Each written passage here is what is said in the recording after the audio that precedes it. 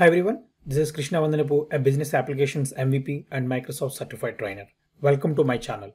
In today's video, we will learn how to create a table in Excel dynamically without specifying the range of the column and row and populate the data from Excel to SharePoint list. If you are visiting for the first time, this is the best time to subscribe to my channel to get all future notifications. I logged on to Power Automate Maker portal. Our intention is to copy the email attachments to SharePoint document library. Power Automate provides hundreds of default templates with which we can create flow within no time. In this case, I'm searching for a template copying email attachments to SharePoint. I said email attachments to SharePoint and say enter. In this case, I'm selecting the first template, which is save email attachments to SharePoint library and send a notification on mobile once the flow executed successfully. Click on that template. While you're creating the flow using that template, it lists out all the connectors part of that flow. In this case, I have one SharePoint connector and Office 365 connector, whereas notification is a simple action. Now I'll go ahead and click on continue. The time I say click on continue, it immediately created my flow without any effort from Maker. If we examine the flow, it is listening to my inbox and receiving all the attachments for each and every email. And then it also provides one filter if I want to filter this email from a specific group, or if I don't want to add any filter, we can leave it as false. Once you leave that as it is, it comes onto no branch and then it will create the document from the attachments in the SharePoint document library and sends the notification. In this scenario, we are not focusing on filters on top of receiver. So I am dragging this action right above this filter action, also the notification action as well. Now I'll go ahead and delete all these actions which are not really needed for this use case.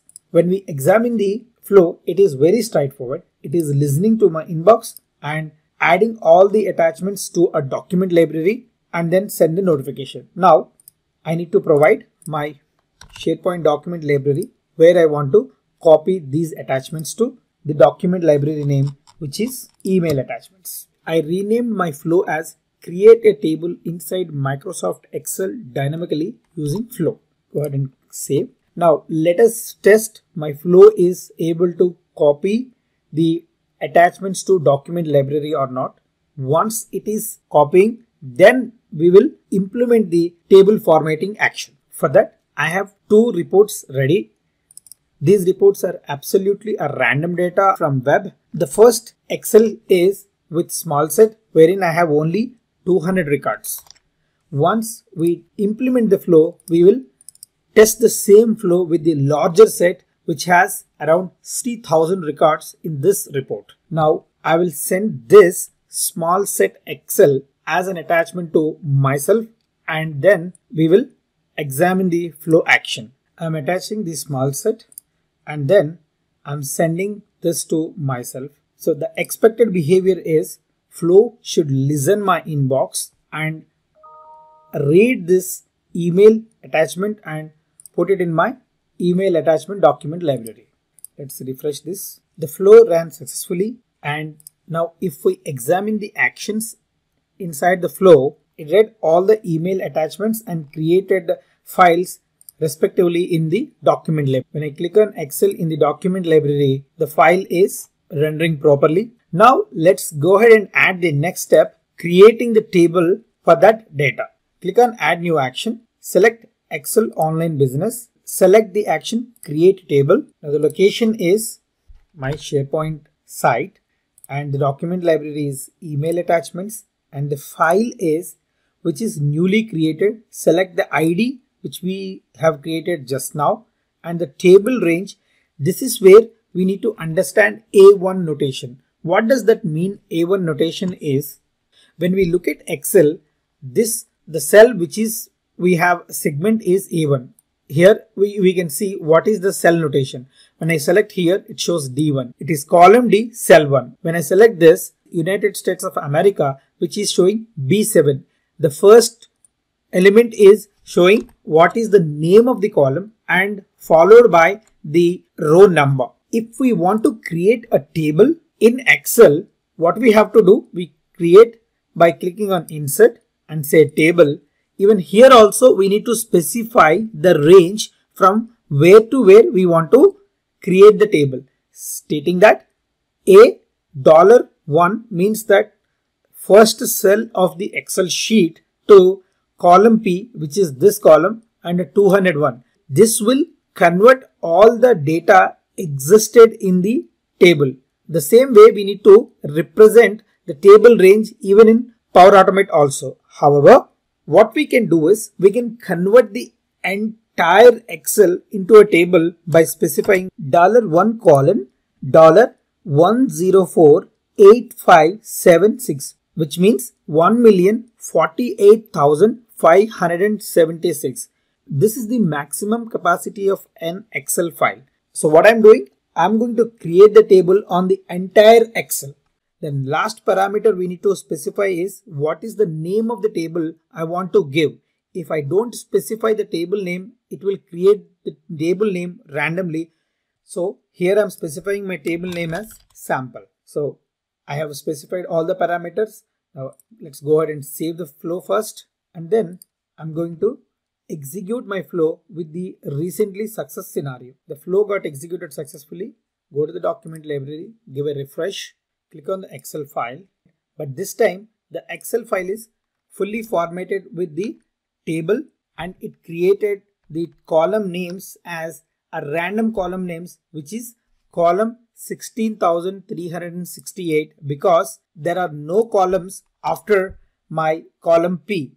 So Power Automate will create the columns randomly from column 1 to column 16,000. As well, when we look at the rows, 1,048,576th row is also part of my table inside the Excel. Now that my Excel is completely formatted, I will go ahead and write another flow to read this Excel to populate the data into SharePoint list. But this time I'm going to create a SharePoint document library listener, so that as and when a new file get created in library, it automatically initiate my flow. I have named my flow as copy Excel data to SP list, and this one I want to trigger as and when a file is created. A file is created in a folder in SharePoint. Click on create. Now I need to specify what is my SharePoint site, followed by what is my document library name, which is email templates. So as and when a new document create, it has to execute. The next step is we need to read the data from table. In order to do that, select Excel Online Business again, list rows present in a table. Select this and then provide my SharePoint site document name, which is I'm going to say as file name, which is coming from my event receiver. And the table name, I know the table name is always my table name is sample. So I'll say sample, say OK. Now let us go ahead and send the email one more time and see what is the output we will see as part of both the flows. The first flow is to copy the attachment, and second flow is to read the data inside the table. I'm sending the email one more time with the same data set. The first flow to copy the email attachment has initiated and it is executing now. Once it is executed, it will create the file in document library. Okay, the flow got executed, and when I go here, my file is very much created in my document library, and now this flow also got executed successfully. Now what is left is read the data from this table and populate it into a SharePoint list. We know that our table will come with the blank data, right? So to understand how many rows we are getting, I'm adding a compose length of my output. So this will show me how many rows I am able to read out of this table. The flow got executed, and if I see, I am getting only 256, which means I need to enable the pagination at this action. Select the ellipsis icon, click on settings, enable pagination, and I'm going to say 100K, because if I specify more than 100K, it shows me throttling limit. So maximum pagination I can give is 100K. So I'm going to give 100K as my pagination and say done. Now if I execute my flow for the same, this time it will read 100K records, which will take more time than it executed in the last occurrence. The flow executed successfully after 17 minutes, but if you see the length of the output on this action is more than 100K records. The reason behind that is we have not added any filter on this action. Let's go ahead and add filter as part of this action, which is part of filter query. In my report, segment is my primary key, and I know that a primary key will never be a blank. I'm going to add the filter query as segment not equal to null. Filter all the rows where segment is not equal to null. This time if I execute the flow will fetch only the rows where my segment is not blank. Let me go ahead and execute one more time and we will examine the output. Now if you see, the same flow got executed in 20 seconds, and also I got the accurate number of only 200 rows because my Excel has only 200 rows. If I run the same flows with a larger data set for 60,000 records, now I'm going to send an email with large set and see how it will behave. I'm selecting my large set, which is more than 5 MB file. Now I'm sending this report and see the output from both the flows. The first flow to copy the attachments to document library got executed successfully in 41 seconds. And when I go to document library, I can see the document. And the second flow also got initiated. Since we have the data of 60,000 rows in my report, it will take a quality amount of time to parse through the data. While Excel data parsing flow is executing, I want to say one important point here is, using this range, I'm converting my entire Excel sheet into a table, and Power Automate will create dummy columns as column 1, column 2, column 3, column 4. If you don't want to see that kind of dummy column, you can always provide a range in format as A1 and say AA, meaning that it will create 27 columns, which is A is represented as 26 columns and another A means 27th column in Excel, and you can specify a range of 100K records. So this time what Power Automate will do is, it will create a table in Excel from cell 1 to 26 column with 100K records. This is the way I can avoid the default dummy columns. If we are okay to see the dummy columns but want to convert the table dynamically, you can always specify the range as cell 1 to last row number.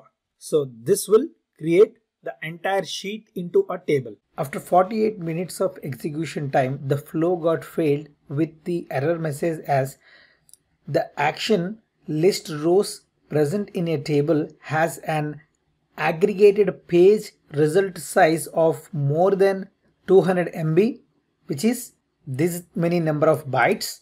This exceeds 200 MB, which is the default size of a Power Automate limitation. So what my advice is, don't create the entire sheet as a table, rather you specify the desired range while creating the table. Being said that, I'm going to specify my range as A1 to AA, which is 26 columns and just 100K records.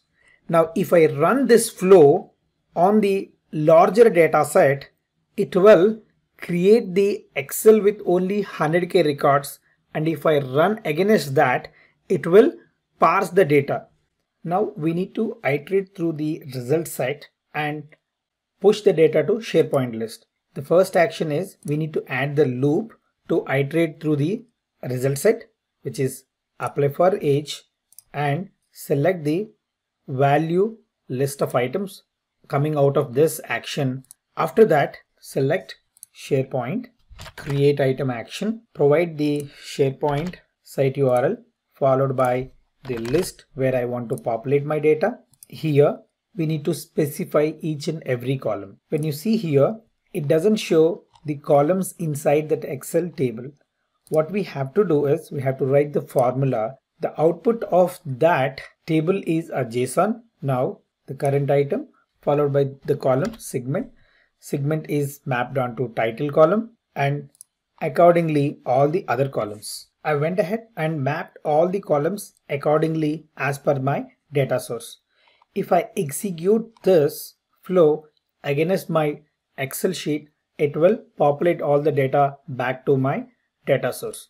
Coming back to my first flow where it is copying the data source, I have given this range only to ensure my file size is not exceeding. If you think that your data source is less, there is no need to restrict your columns to only 26. You can leave the full sheet as a data table. In my case, I don't want to see the exceeded file limit. I am specifying my table range. Now, if I go ahead and execute this to copy the file and copy the data with a shorter data set, I have triggered the email. Email got arrived. Now the first flow got successfully executed and the file got created in the document library. Now the second flow to read the data from the Excel table and copy to SharePoint list also initiated and copying the data to SharePoint list. Now if I go to SharePoint list, I already start seeing the data as part of my SharePoint list because the flow is populating the data into SharePoint list as and when a new item comes in that iteration. The flow executed in 2 minutes, and when you examine the output of this action is 200 rows because our smaller data set has only 200 records and flow also iterated the loop for only 200 records. But when you go and see the Excel in the document library, the table created with more than 200 rows. All these rows were also created, but there is no data, which means my flow is iterating only for the data where my primary key has value. That is how I can convert a non-formatted Excel to a table and read the data from Excel table and populate into SharePoint list. I hope you enjoyed learning how to create table dynamically in an Excel using Power Automate.